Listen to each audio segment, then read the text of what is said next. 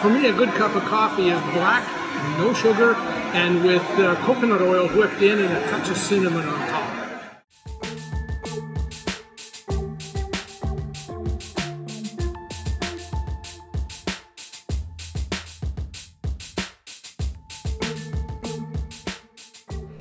We're wearing coffee shop attire. We are very coffee shop. It's called today. stretchy pants and boots, and I put my big sloppy sweater on. Yay! I like it. Welcome to Flying for Flavor.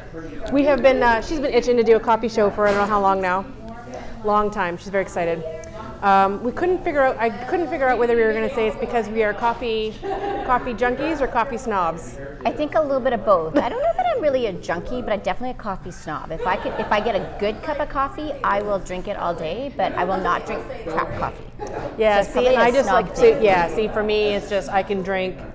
I grew up in households where my grandmother always had, she'd make one pot after another, whether we were at camp in the summer and she used to run around with her little percolator, or we were at home, but it would just be big pots of coffee and it was always on all day, every day. Yeah. So you learn to drink whatever's made, right? We didn't have this pour over thingies. I mean, my mother used to stock up on canned milk. That was her. Well, and I was the same, but I never liked it. So again, we've established on the show that I'm kind of picky, and I don't like drip coffee. And I say it a number of times. You'll hear it in a video later as well. I'm not a fan of Tim Hortons coffee. I don't like drip coffee. I find it watered down beans, basically. So, but when I moved to Australia and was introduced to a good quality espresso coffee, even though when we lived in Brisbane, Brisbane's considered like the poor neighbor compared to Sydney and Melbourne when it comes to coffee, but it was still way better than anything I had ever had here, and that's when I started drinking coffee, was when I started going to the coffee shops there and recognizing that their hot chocolate was crap. I had to find something else because it was mostly like a bitter, like a dark chocolate kind of based, as opposed to our fluffy milk chocolate based hot chocolate. So that's when I switched to coffee there. Yeah, I drink my coffee black. I actually, before we're taping this show, it's a Thursday today, there was this big debate on Twitter last night. I was just looking at that, and I love the comment. Oh, go ahead. I've got a comment for it. There was this comment about people saying, oh yeah, I can't understand why people are drinking their coffee black, because coffee naturally tastes like garbage. And I'm thinking, you are so drinking the wrong coffee. Yes, I will agree with that, but I love this line that goes with that same tweet that says, people who drink their coffee black with no cream or sugar need to donate their brains to science when they die. I need to understand why you like to drink something that tastes like trash. And that's the whole thing, is that I don't think it does. And I find sometimes if you have so much milk in it, like even with this is a flat white, which you'll see a demo there shortly, but I can still taste the coffee in this. Yeah. And one of the things I find is sometimes there's so much stuff, there are more coffee drinks and you're not even tasting coffee anymore. Like some of them have such strong flavor combinations and stuff that are out there. I mean, hey, if you want to drink it, that's fine. But on the other hand, like there's a lot of times I just want to taste the coffee. I want that warm liquid. I want to be able to almost burn my throat with it. It just makes me happy. But the key, and I think the thing is, and the big difference between like a lot of coffees you have and a good coffee is there's a lot of science to it. Mm-hmm. There's, you'll often find in like fast food places or coffee shops, you'll get burnt coffee because the temperature's not right when they're brewing it and not paying close enough attention to it. Or you'll get it where it's like acidic, and again, that's got to do with either how they're pulling it or how they're brewing it, and that's what makes a huge difference. And that's why, for me, like when you have a good quality espresso, it should have almost a creaminess to it, even without the coffee in it. Yeah. Because there's in the bean of the coffee bean, there's fat in it. Like there's oil. There's not fat, but there's oil in it. And if that's extracted properly through the espresso, it's got like almost a creaminess. And that's why I love. We've got, believe it or not, the best coffee I get in Sudbury, and I feel bad because we're at an amazing coffee shop who's really lovely, and they have good coffee. But the best espresso I get here in town is at our local Italian club, at the Crusoe Club. Oh, that would make sense, yeah. The guys there know how to pull it. They buy a good quality Italian bean, and it is phenomenal. Anytime I do an event there, they see me, they're like, you want an espresso? I'm like, oh, please, I love you right now. And they'll pull out the espresso and make me a coffee. So there's a lot to it, more than just throwing some grounds in a basket and pulling some water through it. And it's that science and that care that when you get a good barista pays attention to that, and you get a much better cup of coffee. And that's why we're here. Exactly. And I do have to say that our barista today made me the best coffee I've ever had Oh. at this coffee shop. So let's just no salute pressure. salute to you don't her. see her. She's over here. Salute. Did you say salute? So we should share that we So we are. should say we're at a coffee shop called Salute Coffee That's Company amazing. here in Sudbury. As I mentioned in the last episode or the last couple episodes, we're definitely choosing places right now to sort of feature because they are participating in our first annual Flavor Fest. Yay! So we're actually killing two birds with one stone for this location. So Salute Coffee Company, not this location, but their South End location is going to be holding Chemex master classes, and we'll talk to you in a minute about what Chemex is. But it is, they're doing master classes from 9 a.m., 10 a.m., and 11 a.m. For 2 of the days during that weekend. And then you know where Cynthia is going to be at that point. Exactly. And then on the Saturday afternoon, our special guest, Stephanie, who's actually busy running the shop here today, she also teaches barista classes outside of Salute here. And she was actually trained when she was in Australia, which was kind of cool. So now that she's back, she runs classes at a local place where I used to teach cooking classes. So she's kind of like taken my spot. So where I used to do like food and wine pairing stuff, now I'm kind of on the road with that. She's doing all of the barista classes there, which is kind of fun. So she's actually going to do a class there. So she was nice enough to let us come in and let Cynthia play in the back. Thank you for letting me play today, Stephanie. And her name is Stephanie too. I'm surrounded by Stephanies today. Yes, not to confuse things. So we'll see this beautiful flat white. Can we, one of the questions that actually when we were going over the show notes, and as much as I love coffee, I had no idea what Chemex was. So can we maybe explain what Chemex is? Yeah, so Chemex is a brand of coffee maker. It is made back in 1941, and it was just the way that it was designed. By Dr. Peter Schlumbohm, PhD. PhD. It's actually considered a piece of art.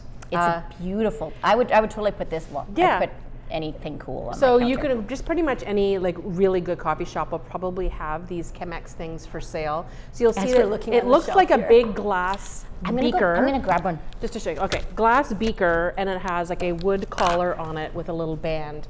And it is meant for almost like that pour over style. So it's the traditional style where you used to have a paper filter or in a cone shape at the top, and then you'd actually pour the coffee. Isn't it pretty? Look at that. That is the Chemex. Way to go, Vanna. So I'm pretty sure that you already described it for our listeners, but it is a beautiful piece. It's in museums, which I think is pretty cool. So the fact that it's just the design and everything else, it is made to make the perfect cup of coffee. And you can actually look at I'll put the link in the show notes to the Chemex coffee company, which will actually give you a little bit more in depth if you want to learn more about how the system works, why their paper filters are better than other ones, why it's better to use paper than metal filters and all that kind of stuff. So you'll get to learn that. And so it makes like a drip coffee. Yeah. Yeah, so like you'd get out of your drip machine on your counter, instead of using an electric drip machine, you'd use this to make it like a traditional the funny thing is, what I coffee. saw, they actually have one of those that is designed with an automated one. Oh, interesting. I know. So on their website, it's sold out right now, but I was fascinated by it. But anyways, they make it looks like a regular coffee machine, and it has a plate for it, and it's meant for, and the water heats and drips, and it does it by itself. I thought that's cool. Because that's part of the art of it. It's like literally like an art to do Chemex coffee. Is. Because it's all about how you pour it, the temperature that it is, and all of that as well. So if you happen to be in Sudbury area, make sure either the Saturday or the Sunday morning. So there's going to be there'll be 6 demos throughout the weekend that you'll be able to learn about the Chemex classes. Or if you want to learn how to basically be a barista at home, you can take in Stephanie Bonin's classes. Her business is called Banter and Coffee. And she's going to be teaching said Saturday at 3. So I'll have the links to those as well as all the other Flavor Fest stuff in our show notes. And we are episode 21 of season 2 today. Excited! So that's of course the show notes is always stephaniepichet.ca/flavor2-21. So that's season number -21 is the episode.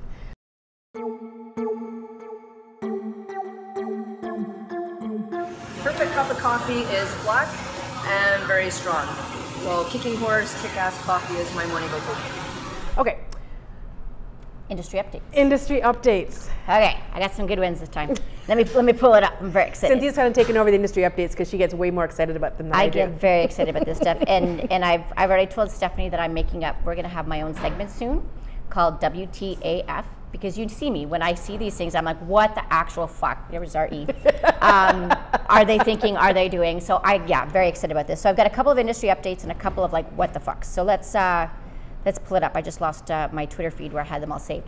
So the first one, and this is an industry update, and this is just, I thought, interesting, and it was this idea that veganism is no longer a niche market in the industry, in that whereas in the past it's like vegans, you'd have like the odd little vegan shop in the corner, or you'd have maybe one vegan item on your menu, and the food industry and the restaurant industry is showing that it's actually becoming a regular thing, like having like meat on your menu. So it's no longer just, oh, you have the vegan for the odd weirdo hipster in the corner who wants to have vegan, but it's now a regular accepted part of food hospitality. And it's not necessarily considered just a trend anymore. No, this is something that's not going away. It's here to stay, and I think that's really great because I mean, I've had some fantastic vegan food. We have a Mexican restaurant here that's completely vegan, vegan, not vegan. Actually, my dad calls it vegan. I'm like, what are you talking about? Vegan, and I actually had no idea the first 2 times I went. No clue. I'm having my nachos thinking it's ground beef, and it was fantastic. And then someone told me it was vegan, and I went, what? I had no idea. So shout out to Tuco's Tacos. Yes, fantastic. It's one of my son's favorite restaurants to go to, actually. But my husband, as soon as he heard it was vegan, he wouldn't go. I know, my son was and the same now way. he's claiming that it tastes, I'm like, you're just a weirdo. No, you would not have known. So I think that's really cool, and I love to see that the industry is changing kind of with the times, right, and with what people are looking for. It's just a different style of cooking. It's a different types of ingredients. One is not necessarily better than the other. It just has to do with your own personal preference. And then the other thing that I thought was interesting, now this isn't necessarily a like industry-wide thing, but I thought this was, so there's a super exclusive restaurant in Japan. It only seats 16 people, and you actually have to be interviewed beforehand, before you go. Yeah. I don't even know what to say about this. I'm like, why would I'm not auditioning to get a seat in your restaurant. Nope, you're not that good. Sorry. I don't even know. I literally don't even know what to say. I mean, it's no, like just no. I mean, I don't know if there's anything else we can say other than no. Like, that's is a this good hashtag. thing? Hashtag just no. Just no. Yeah, you know what? Because we've got a couple of just no's today. Hashtag just no. My thing is, if I'm paying to be there, why do I have to beg to be there? So is this a thing? So I guess I want to actually, this is my kind of shout out to our listeners and our viewers this week. Do you want to go to a restaurant where they're going to interview you and let you know if you're good enough to go? Like, I can't wrap my head around it. There are some people, they like to be able to brag that they got to go someplace. Yeah, it's an exclusivity thing. Yeah, that doesn't appeal to me. No, I'm an inclusive. You can sit at my table. You can eat at my restaurant. Yeah. Unless you're an asshole, and then I'll just kick you out. Okay, so there's a little bit of fussiness. Yeah, a little bit. But I think that's fair. I think if you're cruel to people around you, you shouldn't be. That's right. Okay, so actually this is like a health and safety thing for our folks in the States. Tyson Foods recently recalled 36,000 pounds of chicken nuggets after pieces of rubber were found in the food. This is the hashtag just no. So I actually sent this to Steph, and the first thing I said to her was, how did they know? Have you ever eaten a chicken nugget? They taste like rubber. Hey, that's been my drive-through, and I'm spending way too much time in the car thing to get me through. I think what it is, and this is very few. My poor parents, I do knock their cooking a lot, only because they were both full-time working, very busy all the time. We had a lot of it. And I grew up in the 80s where it was like instant everything and frozen everything. But my parents always made fresh chicken fingers.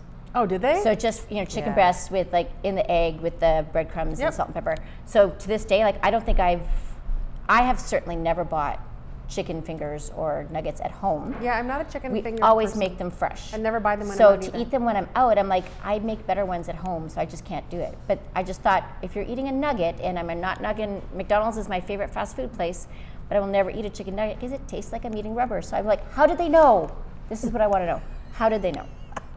They didn't say what kind of rubber, but anyways, it's a whole other. Oh, that's a whole other. That's a whole other tangent, my friends. Okay, and so for my what the actual fuck, we've got a video that we're going to show you. So I apologize for you folks who are listening, but if you go, it'll be in our show notes. You can click on it and see this video with the Miracle Whip martini. Yeah, nope. At first, I actually thought it was there must be something really cool. So nope. I'm just going to look at it, and I think Steph's probably going to run it. I don't even like Miracle Whip to start off with. Not a big fan of Miracle Whip to start with. Please don't knock me if you happen to be a Miracle Whip fan. It was a thing back in the, I think it was 70s and 80s when it started. 70s and 80s, yeah. Started, and my mom still uses it for making our macaroni salad or potato salad. And ever since I started using real mayonnaise and everything else, I noticed Miracle Whip is sweet. Right, yeah, that's salad dressing as opposed. So I'm not a fan of it to start off with. So my stomach did a bit of a flip flip. when I need to tell you what's in this because it gets grosser. You think it's gross now. So it's, again, Miracle Whip Martini. And actually, I think it's got a name. It's actually called the American Miracle Cocktail. No A, American Miracle Whip. Okay, so there's a tablespoon of Miracle Whip. There is honey mustard syrup, cheeseburger infused gin, and all I think is like, did you literally put like a cheeseburger patty? No, gross. Lemon and lime. And so with our lemon and lime and all this stuff, let's add some dairy. Let's add some heavy cream. I'm just seeing it curdle as we're talking about it. And then you shake it with ice, you pour it into your coupe, and then let's just garnish it with some cold French fries. I think it was the French fries at the end that really made I think my it just stomach puts it move. over, yeah, no. So I'm just picturing like cold McDonald's things at the bottom of the bag. Oh, hashtag just no. just no. Just no. Just no. So that's our industry updates for this week.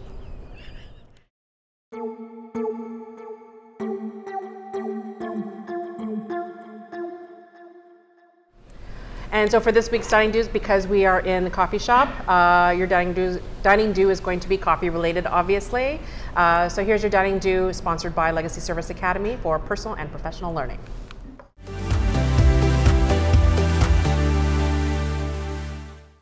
So hi, my name is Stephanie Bonin. I'm the manager here at the downtown location of Salute Coffee Company. I also run my little side business, Banter and Coffee, where I teach home espresso machine owners how to use it properly and clean it and all that stuff.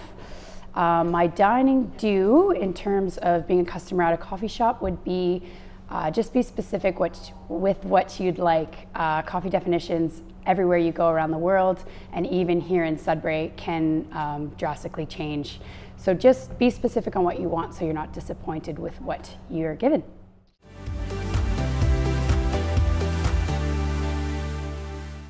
So what to look for when you're looking at a coffee shop to see if it's good or not.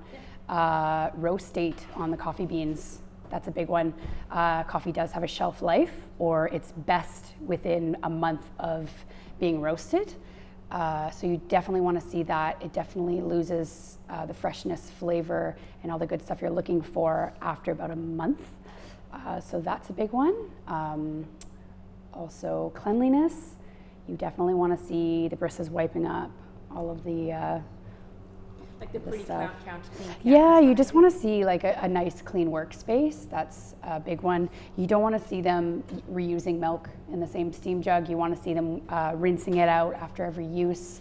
I would say that's a big one for me anyways when I'm out. So coffee. Yes, because I have to admit, there's rarely a coffee that someone's poured for me that, unless it's really burnt coffee, because I drink mine black, I really notice it. So I'm a little bit fussier on it.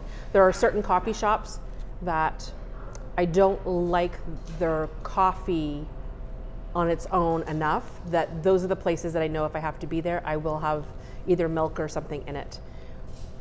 If I'm going to a place and I know the coffee's good, I will either have, sometimes not necessarily espresso, like I had an Americano here when I came back. Kind of slugged that thing back when I got here when I was setting up. And an Americano is basically an espresso with extra water in it. Yeah, it's just basically, so it's not, so you can drink it, especially when you're drinking it black. I happen to like an Americano just as is. But aside from that, I don't know a lot about, I mean, I know latte and I know, but I don't even make them myself at home.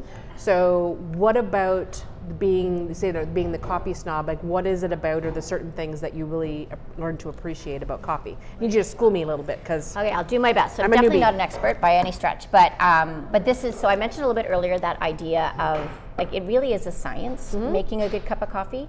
And it's got to do with temperature of your water, it's got to do with freshness of your beans, it's got to do with the grind, how they're ground, how long they're pulled from the espresso machine. There's just so many factors that go into a good cup of coffee. It's no wonder it's really hard to get a good cup. And I mentioned earlier that when it comes to an espresso, that creaminess, like having that kind of full flavor without the burnt taste, without the ashy taste. the burnt taste really gets to me. You know, without the, and me, it's, I don't like that ashy taste, but we've said that in wine in the past where I've had like an ashy wine, I just go, nope, too ashy, I can't do it. So there's all these factors that go into it. So you want to start with a good fresh bean. Yep. And when if you are doing a home brewing at home, you want to buy it by the bean. not buy the Pre-ground. Pre-ground. You can do pre-ground, don't get me wrong, but you want to use it up relatively quickly. And if you talk to your whoever's doing your grounding for you, they'll explain how long your grounds are going to stay fresh. I just recently, when I went to Australia back in the fall, I actually brought back my favorite coffee from there. It's an Australian blend that's available at Merlot Coffee. And our beans are in the freezer. By keeping them in the freezer, it helps extend. Okay, so can you do the same thing with ground coffee? You can. Yes, because that's where I store mine. So when I travel and I buy coffee to bring home, I take those bags and I immediately throw them in the freezer. You want to also make sure that they're airtight. Yes. Because if there's any air in them, just like anything else you put in the freezer, it's freezer burnt. It's going to get freezer burnt. Yep. So you want to keep them in the freezer, and then what we do with ours is we actually have a burr grinder on. Oh, speaking of which, I still have your spice grinder now that I think about it. I have 2 coffee grinders. One of them I don't even use for coffee. That's all. No, because it's not it doesn't work very well for coffee either. No. But there's also different types of grinders. There's the regular grinder, which I forget what it's called, and there's a burr grinder. So we have a burr grinder in our kitchen because the science behind it makes it better grind. And we literally grind it by the cup. And you'll see that in most good coffee shops, they're literally grinding your beans, and that gives you that freshest possible cup of coffee.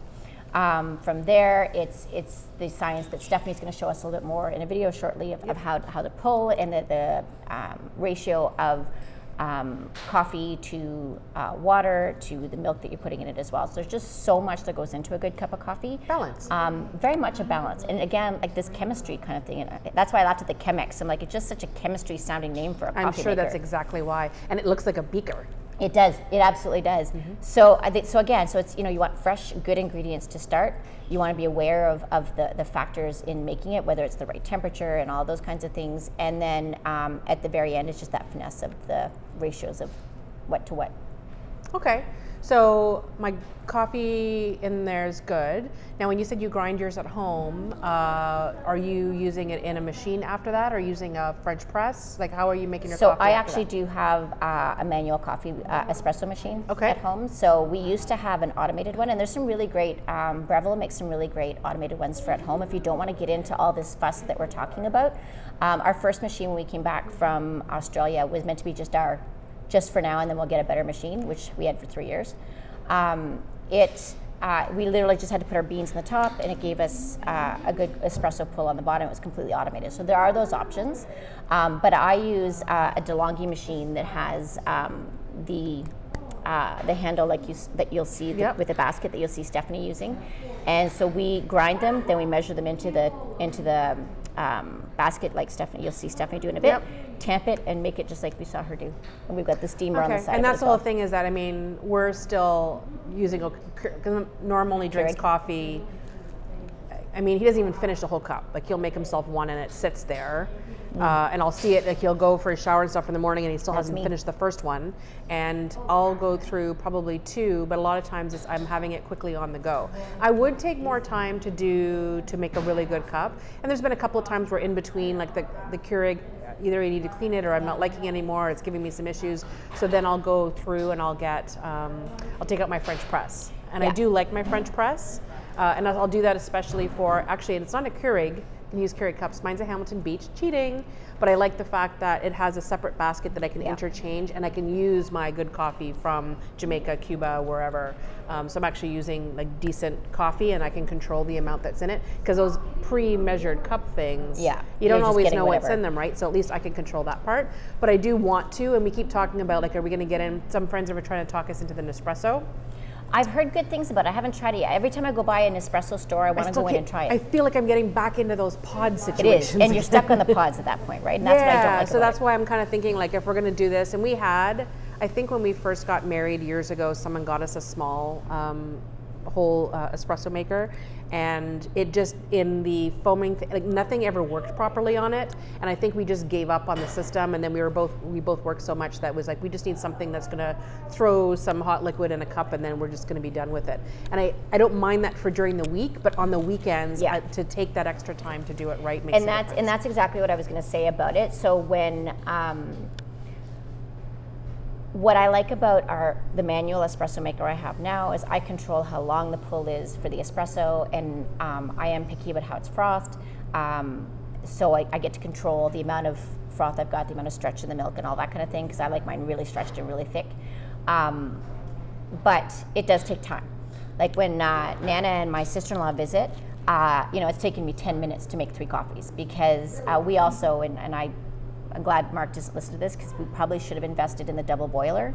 And explain what a double boiler is. When you've got where the espresso pulls out and you've got the steam wand. Yep. A single boiler, you can do the espresso, then you need to wait, then once you're done pulling the espresso, you can steam your milk. But with a double boiler, you can do both at the same time. So if you're making more than like 1 or 2 cups of coffee at a time, you got to do the double boiler. Okay. My challenge was we were buying after Christmas with the Christmas sales, and the machine we bought was regular like $600, and we got it for $300. Wow. And to go to the double boiler was like $1,200. I was just like, it made no sense to. It was like an extra $800 or some dollars. And I went, That's no. almost a trip for me. Right? Well, that's exactly what I'm like. I could buy 2 of these coffee makers to get one of those, and I just went no. So, but I will say, if you're pulling more than 2 on a regular basis, you need the double boiler for sure. Okay. But for at home, like you're saying, the challenge is the time that it takes and the care that it takes and the attention to detail.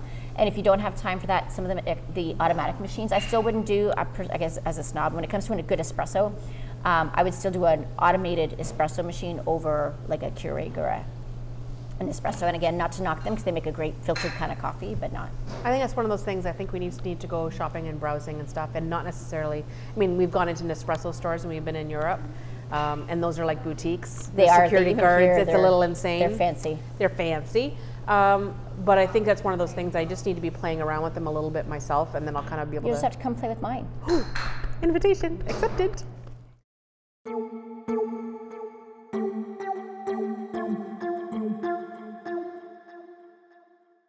So all that said, now you've heard from the amateur, let's take a look at Stephanie Bonin showing me how to make a good cup of coffee.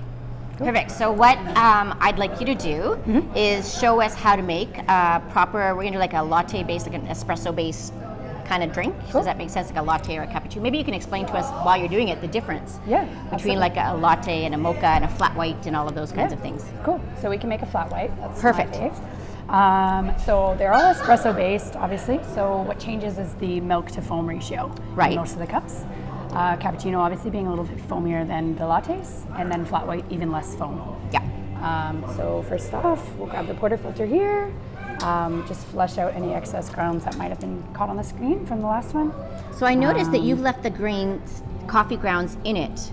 Well, is that a typical? Is that something you would recommend, or should we be dumping it? This one doesn't have it. Normally it's habit that I do clean them, but then you keep them here just to keep them hot. Right. I don't see, it's kind of a micro difference. Like some baristas keep it in, some keep it clean.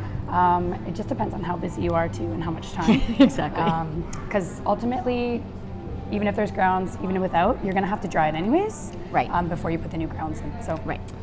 So here I just knocked the puck out in the tube that we have there. Which is one of my favorite parts. Yeah. I take my aggression out by banging the coffee grounds.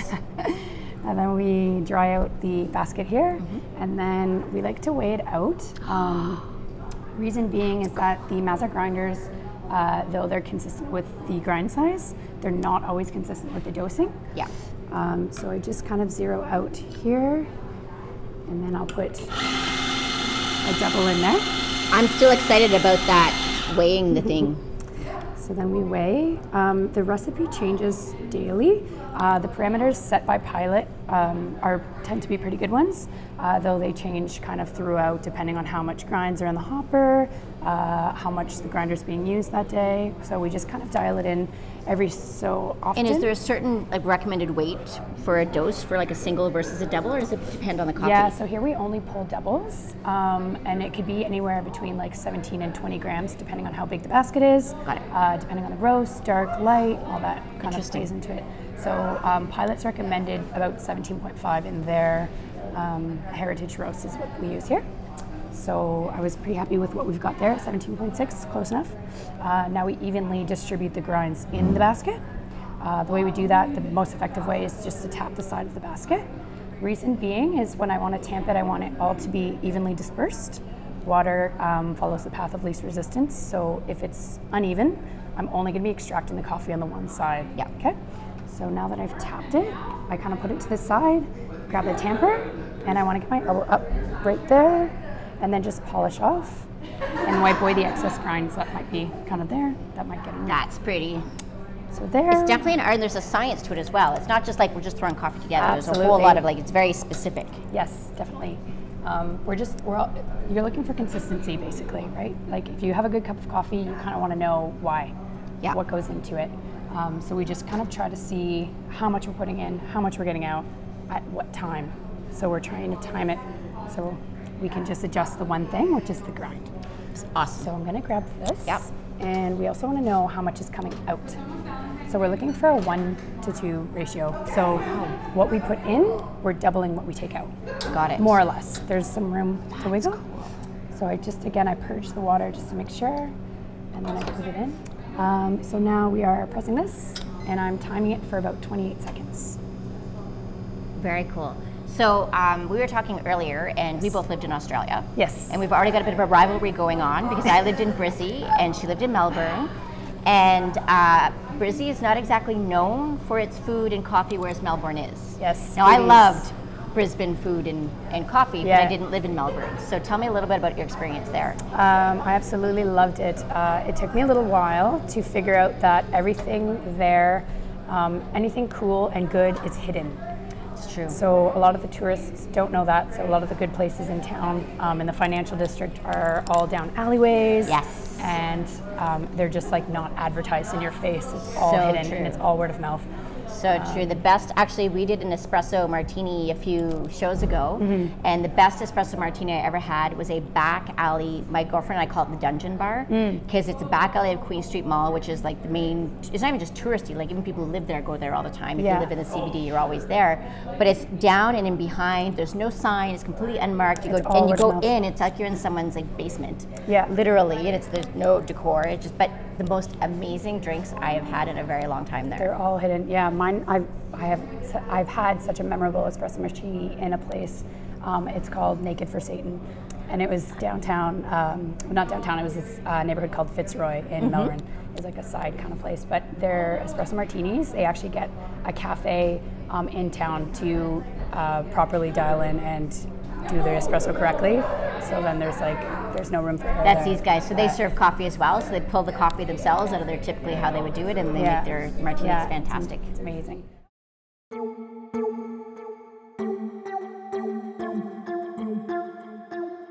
Cool. Okay, so now we're gonna do the milk. Yes. Now, does the type of milk matter when you're frothing?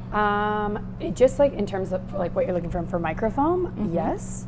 Almond milk, like if you're looking at unsweetened almond milk, you won't get the nice silky smooth texture as you would with regular milk, because it's the protein found in the milk that kind of supports and binds the bubbles. So because it's got different proteins, it stretches it differently? Yeah, exactly. What about your fat content in a milk? Fat content, again, doesn't matter with microfoam, but it does, in my opinion, affect taste. Yeah. So with like homogenized milk or like 2% even, I find when you're sipping it, it kind of like lasts longer when you're taking a sip. Whereas like 1%, you'll taste it, but then it kind of... It's gone. Yeah. That's what I found, because when I was, from living in Brisbane, I came home and I needed to have an espresso machine, because the idea of drinking Tim Hortons was just not gonna cut it for me. Even Starbucks, we all turned down our noses or up our noses at Starbucks when we lived over there. Yeah. So, but I found when I came home, I was never able to get that kind of richness or that kind of, and then I just recently switched from 1% to 3%, and I've noticed a difference. Yeah, so I'm the same. We're a family of 1% drinkers. And I find when I drink here at work specifically, I drink 3.25%. It's not to say I'm trying to, it's life's about balance, obviously. So I just have the one latte because it is a really, really thick filling. But I just find my portion sizes get smaller. So I can justify, because it's just, say, I'm making myself a little latte or a cup of coffee in here. Like it's just a little bit of It's not like you're having the big bucket. Yeah, absolutely. And I mean, I feel like it's good fat. It's not like French fry fat. It's milk. Yeah. Okay, so let's take a look at some froth, or how to do the steaming of the milk. So we'll be using whole milk again. I have to fill this one here. This more milk. And then getting really picky, does it matter if you're starting with cold or room temperature milk, or it just means it'll take longer? It does take longer. Like we just always go from cold milk right off the hop. We don't re-steam milk. It's just not good practice. So every time we steam milk, even if there's leftover, we use this kind of jug to kind of clean it out. And so I want one of those for home. Yeah, it would be really handy. So now that we have our perfectly extracted, almost double what we had. espresso, yeah, absolutely. We're just going to purge this again because there's maybe some residual milk or some leftover stuff in there that's undesired. And then with steaming the milk, you always want to fill it up to about half.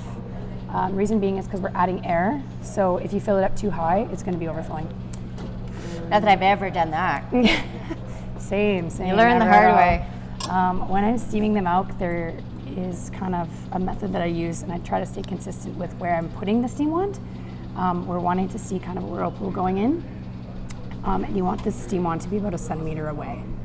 Okay, so I'm going to be steaming there.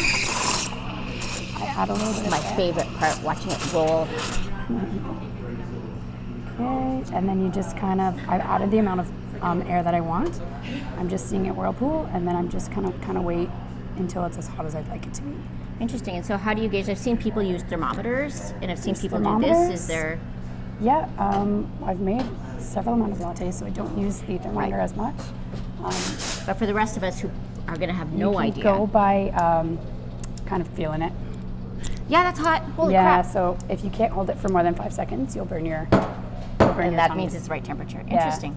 So when you're looking at it, you're wanting to see shiny. kind of wet paint looking kind of thing. So that's a little too foamy for my taste. So I'll just take a little bit out. And then you don't want to wait too long when you're doing it because the bubbles will separate with the milk, kind of like a milkshake. Yeah. So when I'm pouring it, I kind of want to pull 3/4, and then you get really close. To make it look prettier. Yeah. Look at that. It made a heart.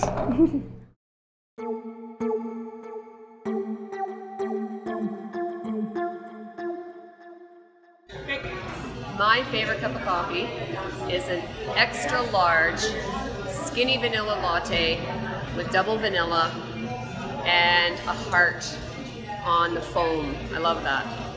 So next week, we're on the road again. We're at a different location that is also going to be playing a part in our Flavor Fest. But next week, we're going to have kind of some guests on the show, kind of doing a little powwow. So we've been talking about food and drinks and stuff in the last couple episodes, and I really want to talk one about travel. And it partly has to do with there's a lot of people out there who are more self-employed than ever before, or are working certain kind of shifts where they're working partly in an office and partly at home. And then the times that they're working at home, they can go and work from anywhere. My whole job is remote. Like that's Correct. my job. I work from my bedroom. Yeah, and But I work from anywhere as Exactly. well. And there's more and more people who are changing into that kind of thing, or instead of doing a classic salary type job, they're more into consultant roles. Consulting or piece work. Right? So they're actually working here and there, working for more than one employer. So there's all kinds of stories and tips and tricks about how to work efficiently, setting your time schedule, all that kind of thing for when you're on the road. What whether to it's look working for at in a airports. hotel as well too. I Yeah, think is important. hotels, airports. I don't know how many times I've been stuck in an airport. Yeah. What to pack, what to leave at home. Tips for preparing yourself so you can bring whatever you basically need with you without having to lug like a massive rolling bag like I have here today. So those kind of tips we're going to be sharing next week. So I think that's going to be a fascinating one. Yeah, I'm excited. So again, information on the coffee stuff, I'll have a link to that. There's also going to be a fun little blog post that Stephanie's going to write for us about coffee that will be launched probably tomorrow or so, but you'll see a link on our social media channels for that. Any of that crazy stupid Miracle Whip video thingy is going to be in the show notes. And this is February. And for all yes. you VIPs, you know what that means. We've got a new code. It's a new code. And our new code is? Beach, because that's where I want to be right now. With at all of the this, beach. with all of this cold, either people That's are where- racing to the beach, thinking of a beach, putting pictures of beaches on their desktop. That's where Stacy is right now. Stacy is right now, so I figured that would be fitting. So that'll be the new code. So if you haven't signed up for a VIP lounge and you missed out last month's prize, we're going to have another one coming up for this month, as well as there's going to be all kinds of cool things for the Flavor Fest crew. So if you happen to be in the Sudbury area and you're a VIP, you're going to get some little bonus things as well. So make sure that you're joining. It's very easy. You either have to watch one of the episodes this month or listen to one of the episodes this month. I don't care if you scroll through it to go and find out what the code is, because it's on the screen and we mention it usually at the end of every show. I don't care how you do it, but once you have it, then you just have to go to our FFF VIP Lounge. When it asks you what the entry code is, you just type it in, and then one of us gives you the thumbs up and the approval and welcome aboard. You're also going to get for this week, I did a recipe for a coffee crusted pork roast last night. I know. So I just put the video part in the VIP Lounge today, and then I'm going to type up the details of the recipe and the spice rub, and that'll be up on this weekend as well. I've got a pork loin. I wonder if that would work on Yes, that. it will. Yes. Know what I'm having for dinner this weekend? Yeah, it was really good. So all I did was, I just did a quick little thing. It's that once you have that, learn that one rub, it can be used for a lot of different things, like ribs and stuff would be good for the summer too. That would be good. But you only get that if you're in the VIP Lounge. So In the meantime, what can I tell you? In the meantime, please rate and subscribe on iTunes or in your favorite podcast player. 5 stars would be nice. Subscribe on our YouTube channel. Super easy. I've done it. When you're on YouTube and you're watching us right now, there's like right under here, there's like a red subscribe button. Just click on subscribe. And give us a like. Give us a like. There's a little thumbs up thing. Click on that. In iTunes, you scroll down to the bottom. You can actually review us. Scroll down to the bottom of the list of all of our episodes. Give us 5 stars would be great. And if you're not giving us 5 stars, let us know why, and we'll make it better for you. And again, through any of our social media channels, always don't be afraid to send us some comments, some shout outs. This is what I'd like to see. This is what I didn't like. Maybe Cynthia should stop swearing so much, whatever that looks like. Or maybe she should be swearing more. Except for it's going to be like a regular segment now. So if you know any WTAFs that you think that she needs to talk about in future episodes, you can send us those as well. So on any of the social media channels, or you can send us an email always at flavor@stephaniepichet.ca. In the meantime, I'm going to go and finish my flat white. Cheers. Look at me. Cheers. Actually, salute. Thanks so much for watching this video. We love putting it together. It's so much fun. All of our favorite things, good food, good drinks, a lot of travel talk, and we put it all together in one fun show. So make sure you follow us here, click on the videos below, follow, subscribe, and find us on your favorite podcast player. We'll see you on our next trip.